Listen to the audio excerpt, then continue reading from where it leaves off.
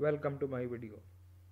In this video I will tell you about most common Outlook errors you will ever seen in your Outlook. Let's move on to our video. Our first common Outlook error is Outlook connection error. You must have encountered Outlook connection error once in a while. The reason behind this error is usually an invalid entry of the target machine or an incorrect IP address. The solution to resolve this type of error is to set a standard and correct IP address to your machine. Our next Outlook error is 0x800700002. The main reason behind this error is PST corruption. Since we all know that PST is a data file in which Outlook holds all the mailbox items, if your PST associated with your correct Outlook profile gets corrupted, you will most likely face error 0x800700002. To fix this error, you can use PST repair tools. Windows administrator in Windows 10 or 7 you can receive free PST repair tool as well. Our third reported error is sending reported error. A sending reported error 0x8004210B indicates that the remote server that keeps your Outlook emails is unable to fetch instructions quickly. Users face this as error while sending or receiving emails. Other reasons that could lead us to this error are invalid entries in the Windows registry, virus intrusion, installation errors, etc.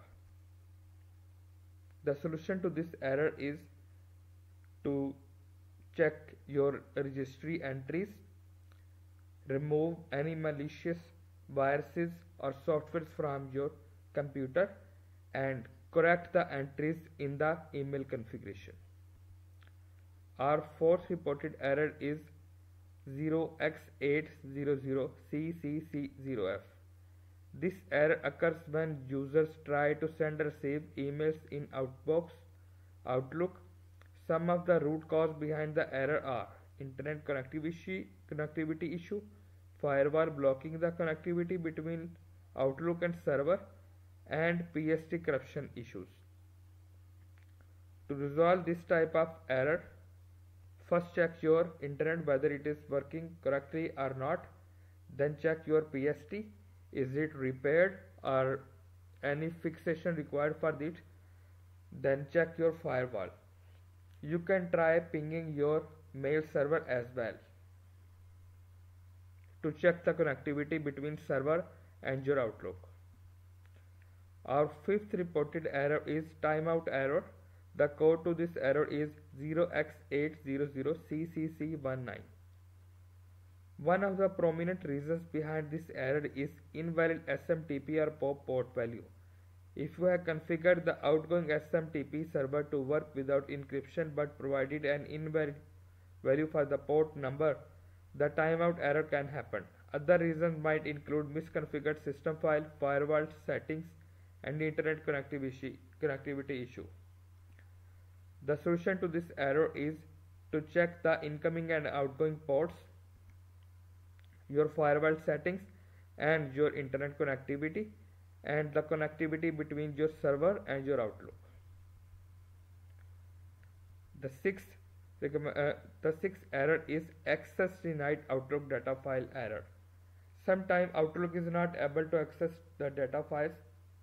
This usually happens when you attempt to open Outlook data file on a different system. Fortunately, you can rectify this issue with the help of some common manual methods like changing the location of the Outlook data file or launching the Outlook with administrative privileges. Our next error is unable to access Outlook attachments. Attachments are common for Outlook users. Outlook usually block attachments from unknown senders for the sake of data security. Attachments can be blocked also because of the unrecognized file formats, suspicious attachments, corrupt files, etc. The solution to resolve this error is to check whether any malicious firewall or any software includes in that file. Also, many sticky bits or special characters may also lead to the blockage of attachments. Our next error is error Outlook.pst is not personal folder file. This error tends to pop out when you attempt to launch Outlook. The main reason, however, is the corruption of PST. Outlook simply denies the existence of PST because the file is corrupt or cannot be accessed anymore. The solution to resolve this error is to scan the PST file. You can use Windows free PST scan tools, which is situated in the C drive. Our ninth error is POP server timeout error. The code to this error is 0x8004210A. This error mainly occurs because of the wrong timeout settings of the POP server. To be more precise, Outlook uses a predefined time span to send and receive email messages. And when you try to send or receive a large number of emails, Outlook throws a server timeout error 0x8004210A. The primary method to resolve this error is to change the timeout settings and temporarily uninstall the antivirus program you are currently using on your system. The error message is shown in the picture. Our last error is Cyclic redundancy check error in Outlook. This kind of error usually indicates that there are some issues on the disk where your Outlook.pst is located. This has nothing to do with the email client, rather it specifies bugs on your hard drive. Some common troubleshooting techniques can be used in order to fix your local drives. The solution to this error is change the location of your Outlook file. And this is end of the video, and I hope you like my video, and please don't forget to subscribe my channel and press the bell button so you will get a notification of all my videos. Thanks for watching my video.